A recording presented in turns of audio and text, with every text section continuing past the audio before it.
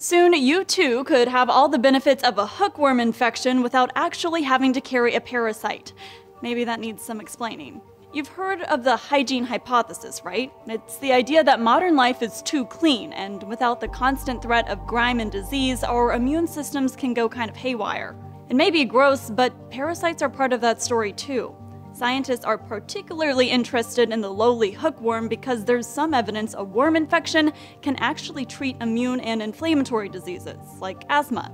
It kind of makes sense when you think about it. If there's one tool any parasite needs, it's the ability to change the host's immune system to keep itself from getting attacked, and sometimes those changes may be beneficial. Some people have rushed out and given themselves hookworm once they learned about all this.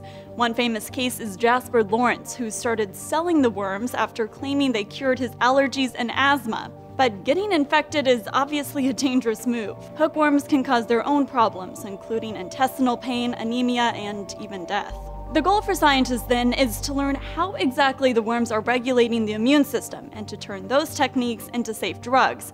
That research is already looking really promising. An Australian lab has now found a protein the worms use to make the immune system less jumpy. It treats asthma in mice, it makes human cells less allergic to dust mites, and can be mass-produced.